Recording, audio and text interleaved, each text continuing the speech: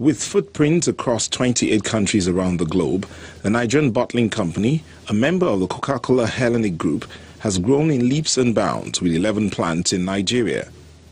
Now, the NBC says it finds the Nigerian people as its greatest asset. The chairman of the Nigerian bottling company steps up to share the experience of a 65-year journey. Our faith in the country and its people have been at the core of our conviction. They have enabled our leadership under the guidance of the Leventis family to know that one should not quit when the sea is turbulent, but carefully sail the boat to its destination. After surviving the storms of a growing brand, it's now time for the NBC to spread its wings with a $684 million investment.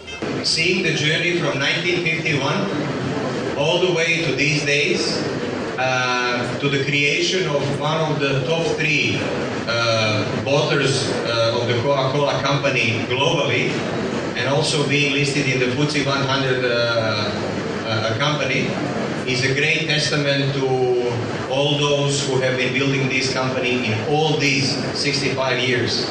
We will welcome you. Thank you, George.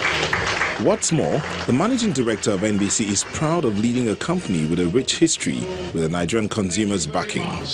We are honored that our consumers, every day, they are voting with their choices and they are granting us the leadership. On a lighter note, a bazaar is held. Congratulations, sir. Please put your hands together for me. Thank you, Mr. Ogumajo. Thank you. You have a special point. After 65 years of distinction in the Nigerian market, what's next for NBC? We're expanding in Owerri, Port Harcourt, Abuja, Kano, and we're going to expand in Maiduguri, which will never close down. NBC believes in this country and continues investing both in infrastructure, but most of all in people. We want to have the best, and we are doing a lot to attract the best talents of Nigeria.